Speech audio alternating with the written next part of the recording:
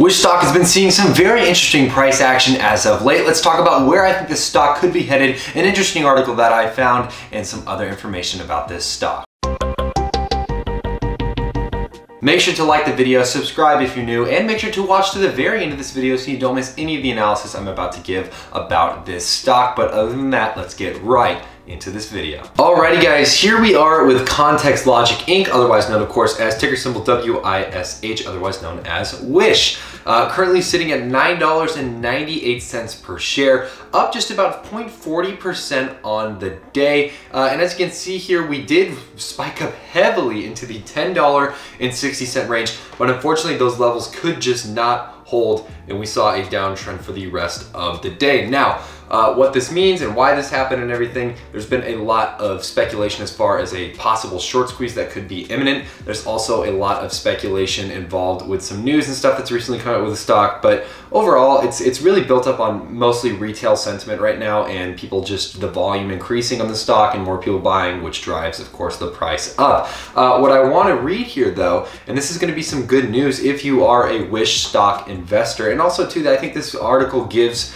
another side of the story, because I feel like here, whenever we read something about Wish, it's usually something negative. It's usually something that isn't very positive about this stock. And I think this article gives kind of a breath of fresh air to the overall negative sentiment that I've seen a lot, especially coming out of these large news organization websites and places that release articles like this. So let's take a look.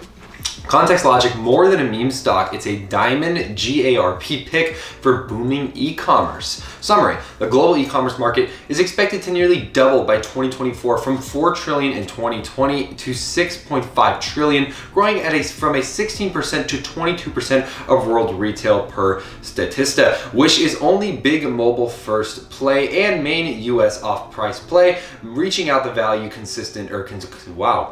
conscious consumers with bargain products and differentiated shopping experience. The company is relatively cheap versus the industry, maintains a fortified balance sheet, has strong revenue growth, and may turn free cash flow positive soon. So these are all extremely positive aspects to this stock. And I see a lot of people, especially online, complain about the negative aspects of this stock, whether it's the price overall taking kind of a dip after the large run-up that we've seen recently with it, or the kind of weird expectations as far as earnings go or revenue growth. But again, as you can see here, e-commerce overall as an industry is only expected to grow. It is only expected to keep continuing to boom. And Wish fulfills a very unique swath of this industry that I think no other company has really been able to take advantage of. And I'm really looking forward to seeing Wish do more of that in the future, as well as continue to grow their overall operations and hopefully grow not only orders, but also become, of course, eventually profitable, which is one of the largest, I would argue one of the largest achievements that a company can do,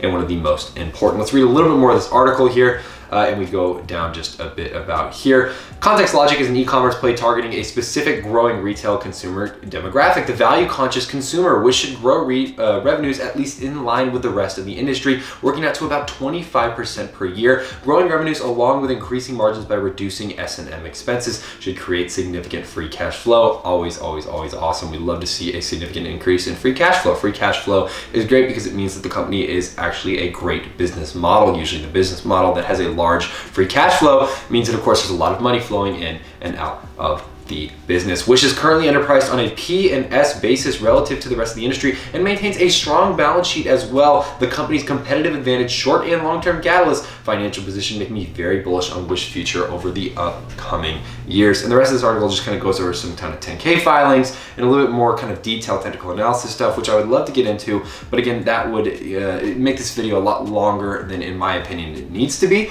So we're gonna kind of just skim over a little bit. I'll give you guys basically most of the rundown.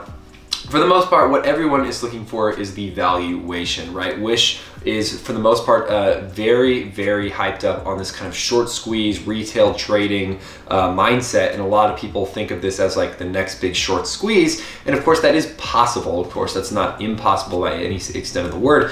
But again, it's not as likely as it is with other stocks, because the short interest is high on the stock, but it is not as as other big names in this industry or in the stock market in general. That being said, that's not what actually, in my opinion, is the main point of Wish. I see Wish as a speculative growth play. And a lot of these stocks, in my opinion, are speculative growth plays. You know, Wish I really like because the business model is great. There's continued revenue growth. There's constant cash flow going into the business. And I'm really looking forward to seeing too if Wish can continue to expand its overall market reach. Again, this is a kind of a drop shipping business model that has turned into something just drastically more successful than, of course, its predecessing or its pre-existing model, you know, and I think that this will really change and shake up the industry as a whole. Now, getting into the last part of the article here, it talks a little bit about the valuation and just some of the balance sheet stuff, ongoing activities. It breaks into a lot of different numbers, and I would love, of course, to break into these numbers, but again, we would be here all day if I did that.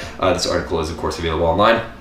But overall, just to sum this entire article up, just so that way we have a clear and concise understanding, the write of this article is extremely bullish, and as you can see here on the bottom line, which is a solid GAR pick, cheaply priced relative to the rest of the fast-growing e-commerce industry. The company is globally scaling quickly in both merchant and consumers with a strong marketing department to promote the brand name. Competition in e-commerce may be fierce, but Wish differentiates itself as the treasure hunt experience, compete, and addictive scrolling and extreme bargains. The downside at the current price point is limited, and as the company continues substantial revenue and margin growth, Context Logic can drive to new highs. I completely agree with the take there on Context Logic, and I think it is a very accurate one, and it's one that I share the same kind of beliefs and feelings about. Now, as you can see here, this is not actually what we're looking for. This is closed. Let's go to Wish. There's Wish. Okay, here's the intraday trading session on Wish. Huge run up here to the $10.68 level. Amazing run up here. Just awesome. Love to see this. Unfortunately, could not hold these levels though, and pulled back significantly down to about the $9.97 level. And unfortunately, we did end up, in at least after hours, ending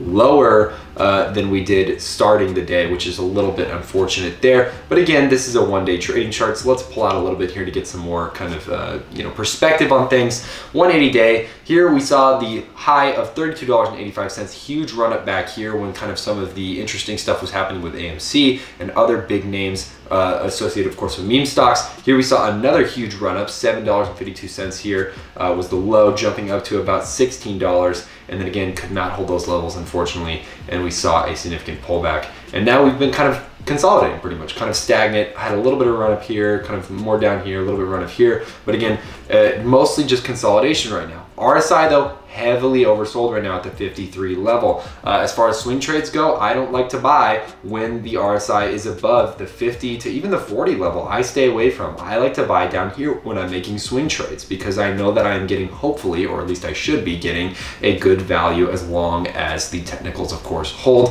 MACD is really just too close to call. The blue line is above the brown line slightly, but again, it's nothing major like we've seen in the past where we have these confirmed breakouts by, of course, the MACD. But overall, guys, this is pretty much it for Wish stock, and make sure you guys like the video and subscribe. I hope I've earned your thumbs up today. Please like the video, subscribe if you're new, hit the notification bell so you never miss a new video like this. If you guys want 2 free stocks with WeBull, check out our link in the description below.